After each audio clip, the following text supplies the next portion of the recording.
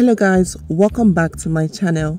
So earlier on I talked about how I made this dress for my friend for our mutual friend's wedding. So I got a lot of requests asking me to make an illustration of how I made this dress. So this is a keyhole corset dress. So it's a midi dress, not mini. It is midi because it doesn't get to the ankle and it is just below the knee. So the dress also has this draped illusion in front. So I did this with a velvet fabric. So this tutorial is going to be a mini illustration. So I've got my mini basic bodice block here for both the front and the back. And the neck width that I use for the front is 3.5 inches, while the neck depth for the front is 3 inches. Also for the back, I use a neck width of 3.5 inches. And the neck depth was 6 inches, so you can go as low as you want. So I have marked out the waist dart right there at the waistline of the back and on the front waistline, and also marked the bust dart at the front part of the bodice. Over here is my side seam allowance, and I have labeled that as SA, and I'm doing the same for the front. So a quarter of our waist circumference for this illustration is 1.25 inches. So the rest of the measurement of 0.25 inch is for the dart allowance at the waistline. And the side seam allowance is also 0.25 inches for the purpose of this illustration. So the same goes to the back part of the bodice. A quarter of our waist circumference is 1.25 inches plus the dart allowance of 0.25 inch and also side seam allowance of 0.25 inch. So I've got the basic pencil skirt pattern right here for both the front and back part of the skirts. And on the front skirt, I've got the waistline, hip line 4 inches above the knee line, and then the knee line and the skirt length line. So the only difference on the back skirt is just the zipper allowance, while the vertical measurements remain the same, just like the front. So on my waistline, you can see that I don't have a dart on the front skirt and also on the back skirt. You can choose to add your dart if you want, but I didn't do that. So because of the absence of that, you can see that the waistline of the skirt and the bodies do not match up because of the 0.25 inch for the dart at the waistline. So the same goes to the back part of the dress. So there is an extension there on the bodice because of the absence of the waist dart on the waistline of the skirt. So I'll be modifying the basic bodice block of the front. But before then, I marked 6.5 inches from the shoulder line. So in this case, it is going to be 1 inch because it is a mini illustration. So now what I did next is to just find the midpoint of the shoulder slant and connect it down to my bust point line.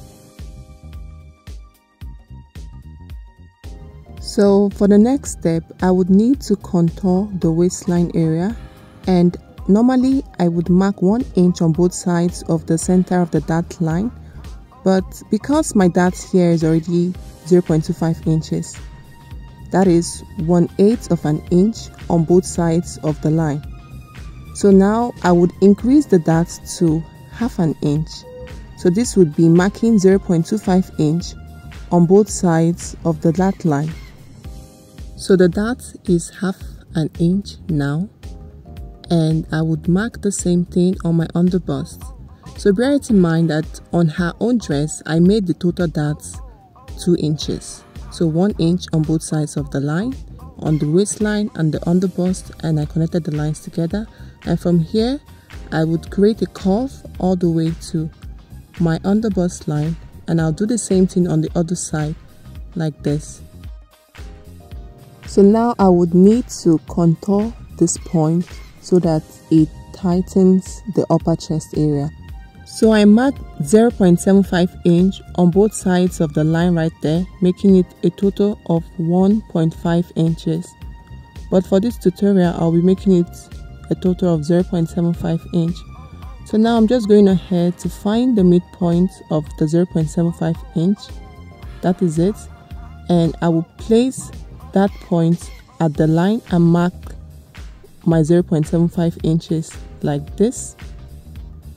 And after that, I will go ahead and connect these 2 points all the way to 1 inch below my bust point line. So after connecting the lines, I realized that this line that I marked right here is way too high. So I just went ahead to decrease it by 0.25 inches on this illustration paper. Remember that I still marked 6.5 inches for my shoulder line. So now I'm just going ahead to measure the dart allowance that I have on the new line, and what I have is 1/2 inch. So I just decided to work with that 1/2 inch there instead of 0.75 inches. So now I will reconnect that new point for the dart all the way to 1 inch below my bust point line, and I'll make sure that I curve this point so that there are no sharp edges. So from here, I came downwards by 1.5 inches to create the keyhole of the dress. So in this case, it is going to be 0.25 inches because again, it's a mini illustration. And from here, I will just connect like this. Then on the chest line, I came inwards from the center front by 1/2 inch. So this is so as to create the neckline for the lower part of the bodice. So from here, I just connected sort of like a sweetheart shape to that point like this, and from my underbust I also connected all the way to this point on my chest line in a curved manner. So this is so as to create the cup for the corset. Then from here I would connect to this point right here on the chest line. So I also did this in a curved manner to create the second cup for the corset, and I'm just making this line a little bit bolder. So now this is the line that I'm working with and not this previous line right here. So I need to replace this dart that I took here so that I'm not short of measurement. So I'll just extend the line like this, and at this point where the dart ends, I would place the 1/2 inch like this for replacement of the dart. After replacing the dart right here, I also need to replace the dart here and on the waistline. So to replace the dart at the chest line, I'll go ahead and measure what I have. So I have 3/8 of an inch. So I would replace the dart like this on my chest line so that I am not short of measurement. And on the waistline, remember that the dart allowance of 0.25 inch has already been added from the beginning. So I would just need to add only 0.25 inch for the extra dart intake that I took there to make the total dart 1/2 inch. So I have connected the lines together, and from here I would connect all the way to my chest line so as to create the new armhole curve. So after that, I'll go ahead and extend my bust dart to the new side seam, and I'll label here as A and this is B. Now to close the bust dart, I'll just go ahead and cut through this line and make an extension for the dart, and then I'll close the dart like this and then use my tape to close that area. So now I'll go ahead and cut through the dart at the waistline and the underbust area like so. Make sure to blend sharp edges, and at this point right here, I'm just going to cut straight ahead, and then I will go ahead and cut through this dart right here and right here.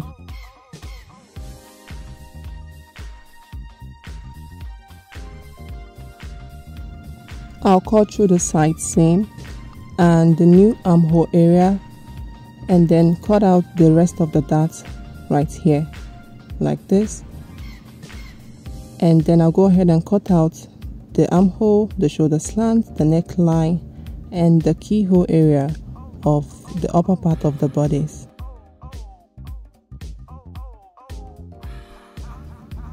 Now I'll go ahead and cut out the A cup, and cut out the B cup too. So this is what I have, and here's what the upper bodice looks like when it is opened, and this is the centerpiece of the front. So this is how I'll be sewing, or how you should be sewing the cups to the bodies of the front.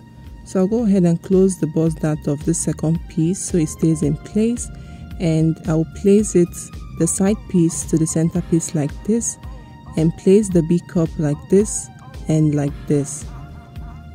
So you need to add 1/2 inch seam allowance around this area of the upper piece of the bodice, so you're not short of measurement. So all around here, you add 1/2 inch seam allowance. To the neckline, it's your choice if you want, because I didn't. And for the center piece, you need to add 1/2 inch seam allowance here and here, and to the lower part you also need to do the same so as to join it to the skirt, and also at this area too. So for the cups, you need to add 1/2 inch all around, including the B cup too, all around. So you also need to add 1/2 inch to the upper part of the center front, or to all the pieces you need to add 1/2 inch to the upper part, don't forget. And for the side piece, you need to add 1/2 inch to the lower part. No need to do this here because that's the side, same area. So add 1/2 inch here and also here, and you don't need to add to the armhole area, okay? Again, you need to add 1/2 inch here and the upper part too. So for this part, you're going to add exactly what you added on this other side to this part of the front. So for the back, I basically didn't do much. So all I did was to just close the waist dart, because I've mentioned before, I don't like to sew darts. I really don't. So I'm just going ahead to secure the dart with my paper tape, and that's basically it. So I'll go ahead and cut through the side seam, the armhole area, the shoulder slant, and the neck depth. Please don't forget to add 1/2 inch to your shoulder slant area, okay?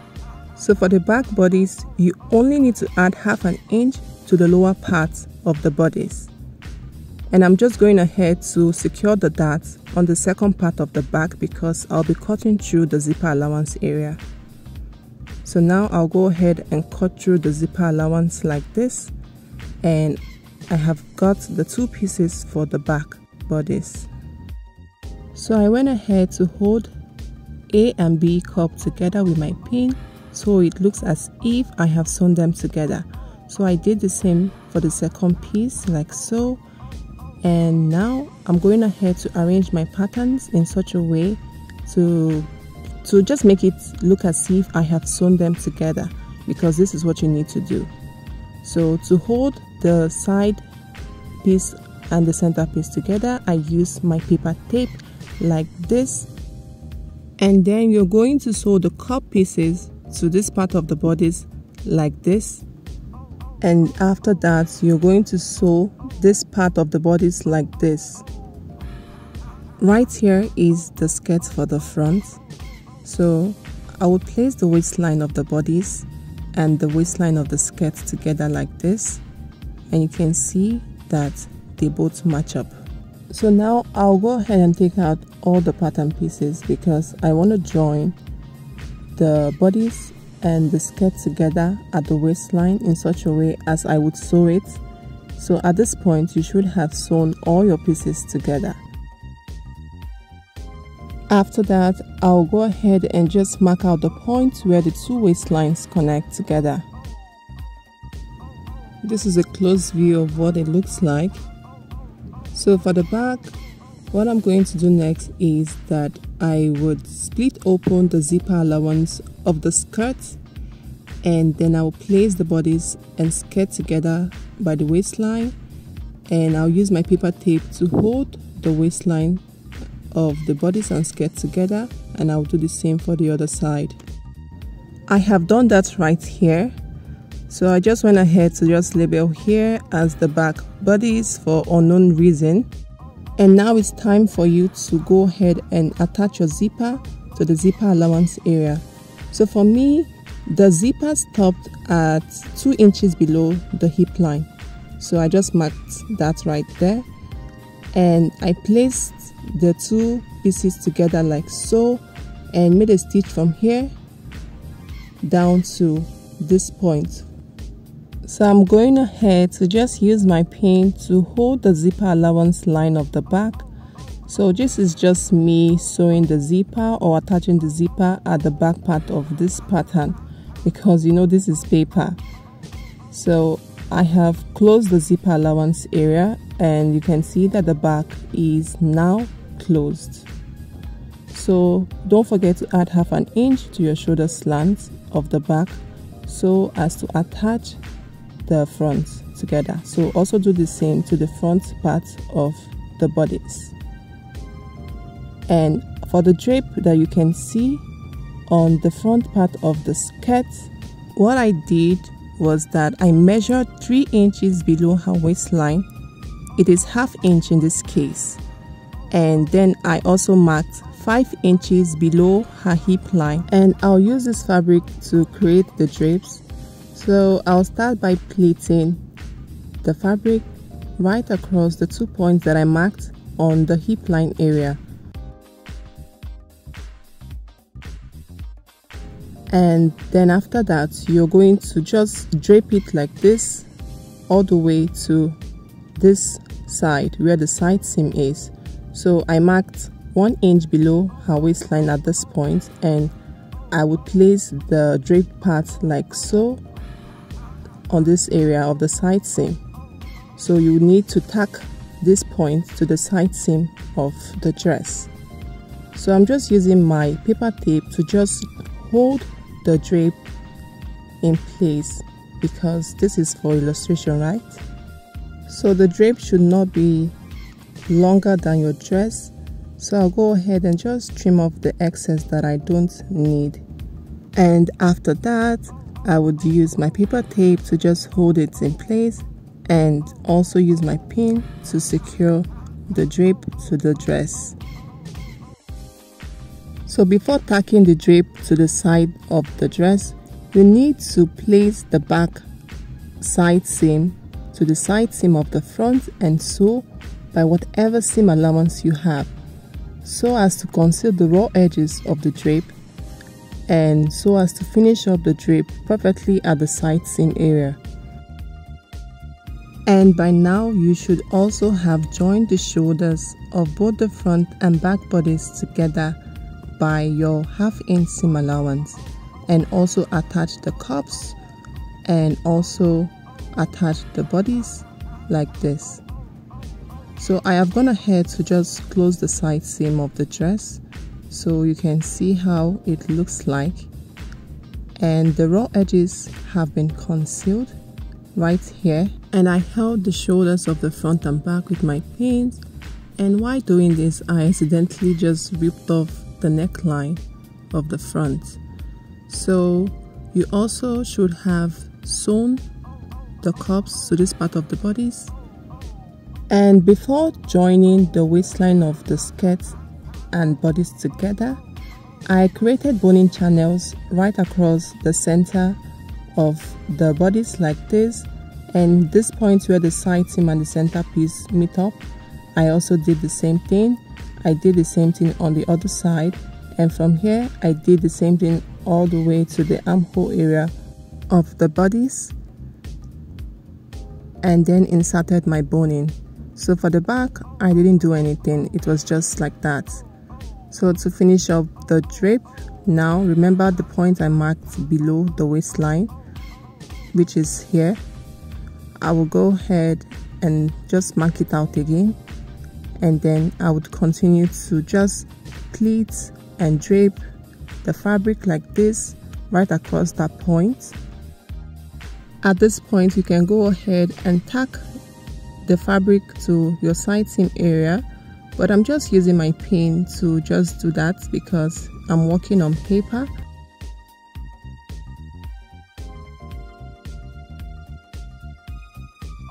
So because of my pin, the drape is refusing to fall. So to remedy this situation, I'll go ahead and also use my pin to secure the drape at the back part of the pattern like so, and you can see the drape is now falling down.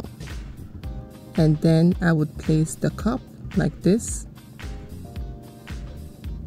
and I forgot to mention that after sewing the A and B cup together, I used the velvet fabric that I used for the drape to conceal the stitch lines along this area, but no boning was inserted here. And finally, I have my tiny baby sleeves here. So it's a long sleeve, so all you have to do is just attach it to the armhole of the dress, and the dress is ready. And that is all I did in order to make this dress. So please don't forget to like, share, comment, and subscribe to the channel if you haven't. And please also turn on post notifications so you get alerted for my next video.